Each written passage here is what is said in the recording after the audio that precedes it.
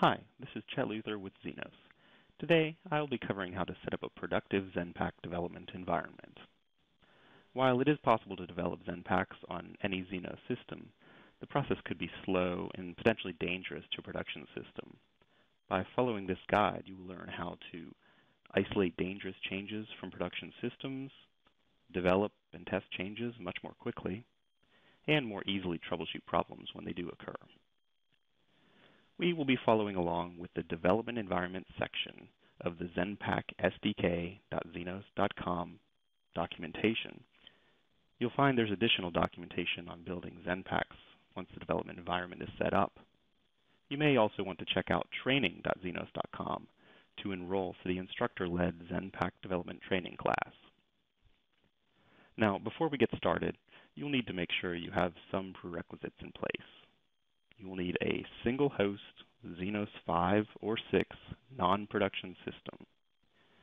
You may use Zenos Resource Manager or Zenos Core.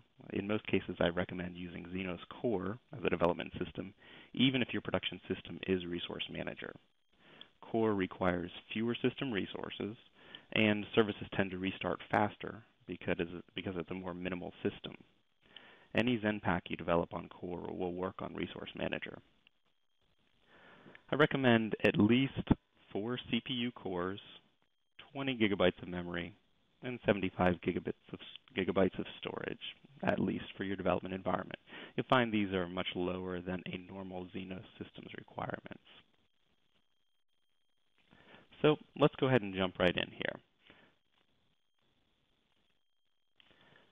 I have a system installed here. We'll want to just check to make sure that our starting place is where it should be. We'll see what Zenos we have installed. You can see in this particular case, I have Zenos Core 5.3.3 installed. Doesn't really matter what version it is. Like I said, as long as it is Zenos 5 or 6, any version of 5 or 6, this is applicable to. Next thing we want to check is that we have a Zenos service deployed. So that's service D, service list. And we can see, as expected, I have a Zenos.core service here because that's the software I have installed. And we can check service D service status and see that all of my services are stopped. And they should be stopped at the beginning of this. It'll help follow along. So the first thing that we need to do is figure out how to best share files between our host system and the service containers where all of the Zenos services run.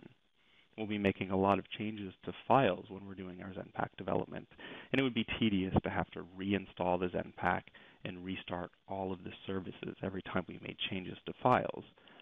So for our development environment, we can get around that and directly change the files and have them be affected immediately in all of the service containers. The first thing that we're going to need to do to allow that is to add a Zenos user to our host system that matches the user ID and group ID of the Zenos user in the containers. So we have these steps outlined here. First, we will add our Zenos group with a group ID of 1206.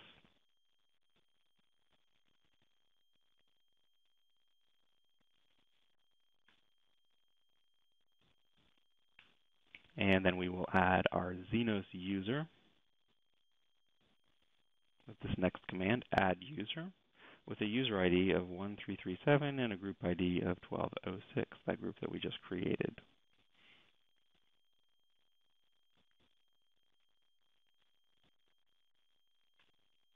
Now we have our Zenos user created. Also for convenience, we'll probably always want to be the Zenos user on our host system as we're doing development there. So we want to be able to execute a lot of commands as the Zenos user. So we'll add the Zenos user into the wheel, Docker, and actually service D group as well.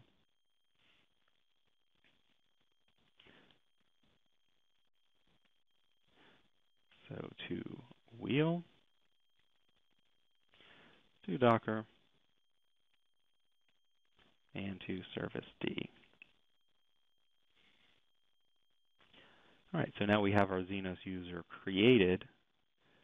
We can make life even easier for ourselves by creating some helper aliases and functions for our Xenos user so that we don't have to be constantly attaching into containers and running commands and then exiting the containers. We can do all of our work directly on the host and essentially not worry about the containers at all anymore. So what I would recommend is here just following along under the helper aliases and functions. Take all of these and just paste them into the end of your Xenos users.bashrc file.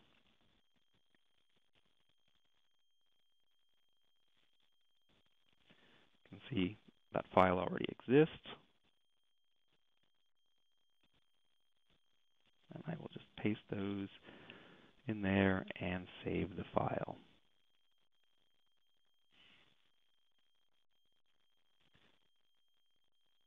All right, so now that our Xenos user is created, we'll go ahead and start setting up that directory that we're going to use to share files between the host system and all of the service containers.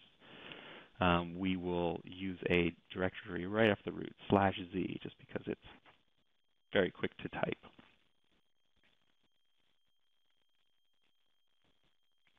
And we have to make sure that the ownership of that directory is correct.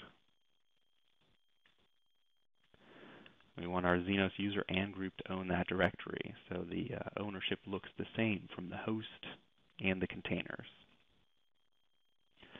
And then all we have to do after that is reconfigure our service D, our control center, to mount that Z directory from the host into every container that it starts automatically for us. And to do that, we have to edit this file, our /etc/default/serviced file. And we want to add these options, which I will explain as I add them. So inside of this /etc/default/serviced file, we are going to search for serviced_opts options.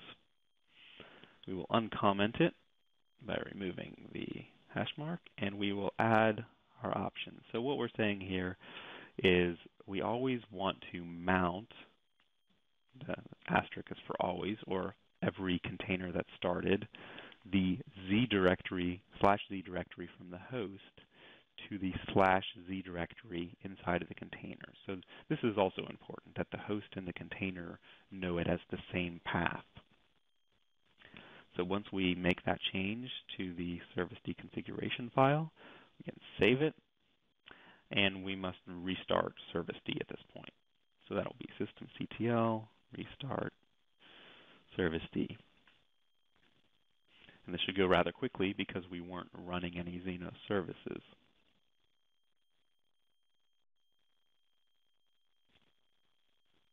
Now that it's restarted, we can just quickly check its status. It says it is active and it is running. Everything looks okay there. We can run a service D service status. Make sure everything is still there, everything's looking good. Everything is still stopped, of course, because it was stopped when we restarted it. So now we should have that Z directory available in every service container that starts. So let's go ahead and start the whole thing. Let's start Xenos.core. Service D service start Xenos.core. Now, if you get this error about missing an address assignment, it's probably because you haven't added a host to your system. So I just have to run off and do that in the background and then try this again. Okay, there we go.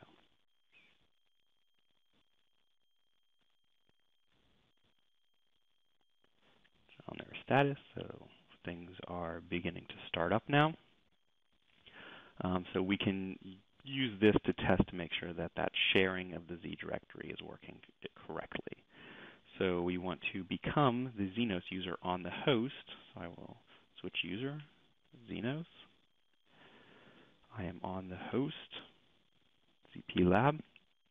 I will go into that Z directory, And currently it's empty. There are no files in here, but we can see that the directory is owned by the Xenos user. So I'm going to create a file here called on host.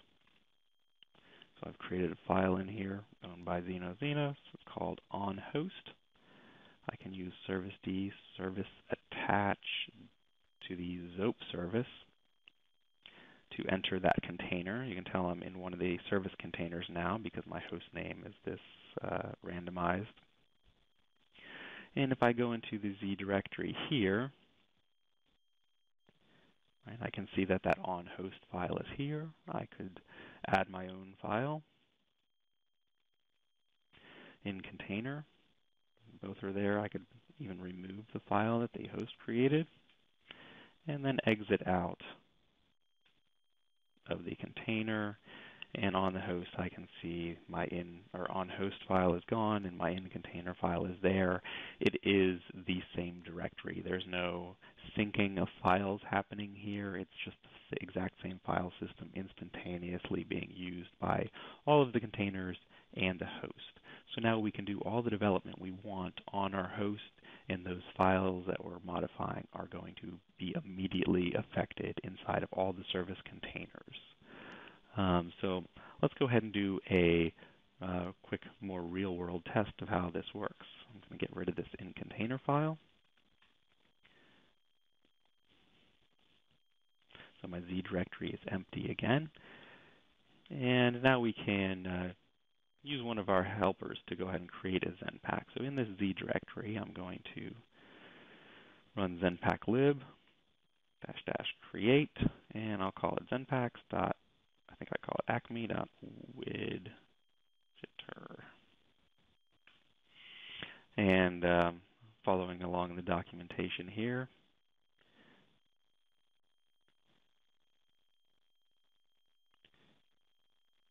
we can, if we go next to getting started, we can see how to use ZenPack lib to create ZenPack. So we can see that it has created a source directory for our ZenPack. It has created all of the sort of skeleton of the files that you need in a ZenPack. And if I look in my Z directory, I can see that it has created it here. This has only created the ZenPack. It has not installed it. So let's go ahead and install this ZenPack. It doesn't have any functionality in it yet, but it's a ZenPack. So to do that, we want to use ZenPack link install.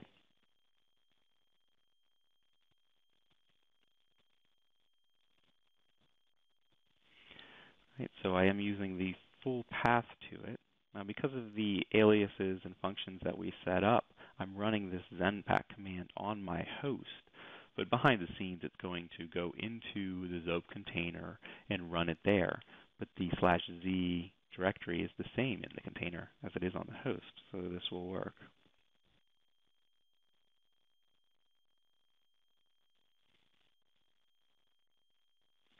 And now the ZenPack is installed. So now if I were to attach to my ZOP container again, I'm inside of the ZOP service container, become the Xenos user here, and I can see, of course, that I have the source directory for my ZenPack in the Z directory. But what I can also see is in my container under var/Xenos/ZenPacks, there is a easy-install.pth file here that lists all of the ZenPacks that are installed in the system. And we can see that my acme.widgeter ZenPack has been installed in the system. And if I leave the container and I make further updates to this from the host, they are going to be immediately affected inside of all of the service containers. Some of the affected services that are using the code and may need to reload it may need to be restarted. But I don't have to reinstall the ZenPack just to copy files into all of the containers. I don't have to restart all of my services just to load new container images that have the ZenPack inside of them. The changes I make here are available inside of the containers.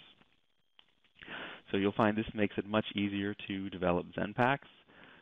One final bit you might want to be aware of is you can make your system even more minimal. If you're tight on memory especially, something you can do is set non-essential services to have a manual launch or essentially be disabled and only start if you explicitly start them.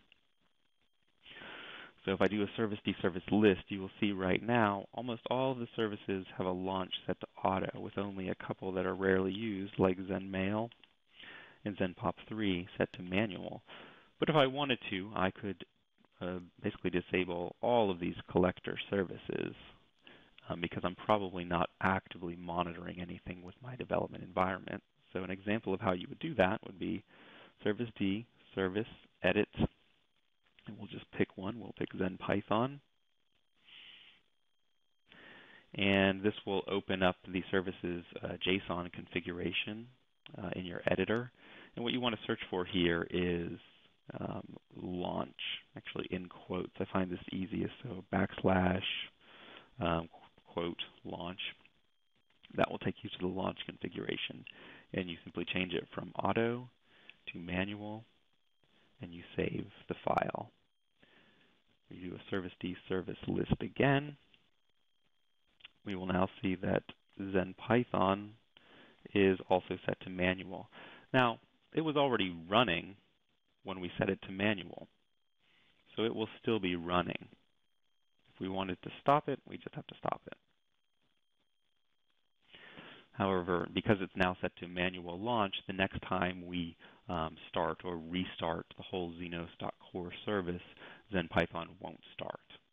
It will stay stopped, just like ZenMail and ZenPop 3 do. So in the documentation here, you can follow this. It'll give you the full list of processes that you might want to consider setting to manual launch mode.